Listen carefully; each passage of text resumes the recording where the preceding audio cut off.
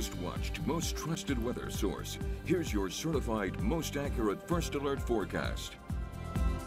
While other spots in the country are dealing with either tropical weather or heat and humidity, we're in a pretty good spot. It's been hot, it's been a little humid, but things are changing outside right now as a cold front moves through, and that's going to keep us a little more comfortable into tomorrow. Mid-morning still in the 70s, maybe just getting out of the 70s in some spots, and only entering the 80s at lunchtime. So it's going to feel a little bit nicer tomorrow, even into the afternoon. Now it's still August, plenty of sunshine, so maybe a little warm for some through the afternoon, but highs should stay in the 80s, and we get a nice northeast breeze as well. So spots along the coast may not warm up a whole lot, kind of like Manio and Elizabeth City. Right now they've got a nice northeast breeze, 14 to 17 miles per hour, already close to the 70s in those locations. The rest of us still seeing that lower humidity and not as hot air push in. 88 in Greenville, 90 in Kinston, 91 in Jacksonville, 86 in Windsor, down to 80 in Elizabeth City, 78 in Manio. Over the next couple of days, kind of swing back and forth. Thursday, Friday, heat and humidity start to build back in. Friday will be kind of the worst day, though Saturday does look hot if you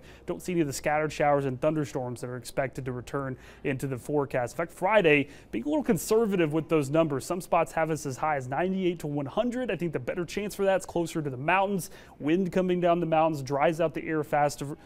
So from Raleigh to Charlotte, maybe towards Greensboro, that may have the best chance of hitting 100 as we head into Friday, though we will still be close to some record highs. So we'll watch how that goes. After that, we start to see a front push in, but it doesn't really leave, kind of like what we had a couple weeks ago where we had some better rain chances for several days, hoping we'll get a little more rain out of the weekend than we have over the past few days. You can see the heat advisories, though, stretching all the way from Minnesota down to the Gulf Coast. So this is a pretty significant heat wave, and really the most serious part is that it's lasting a week long. It's not budging. This high pressure in the middle part of the country, very, very strong, but it's keeping the tropics away from the East Coast. Right now, Franklin still has not moved a whole lot. You can see all these little squiggly marks right there. It's been slowly drifting. Right now, it's starting to pick up speed, moving at the northwest, 7 miles per hour, but just struggling as it kind of sits in the same spot. Should start to strengthen as it passes through a lot of the islands and then heads back into the Atlantic, making almost a backwards S pattern. That's going to put it on the left side, the west side of Bermuda, so it's expected to kind of split through us. Now, a lot of the ensemble data and a lot of the model data we look at, pretty good agreement that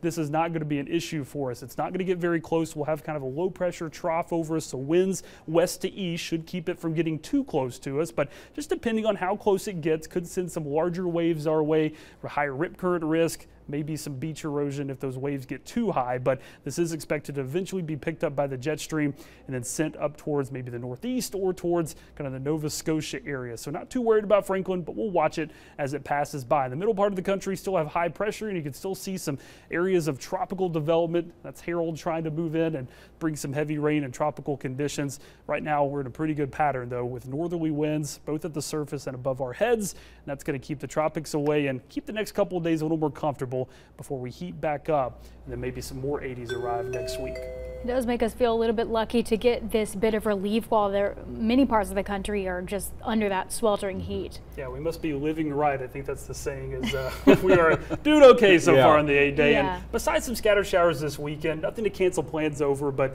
just know the afternoon and evenings may have to adjust a little bit if there's some rain in the area. All right, thanks, Zach.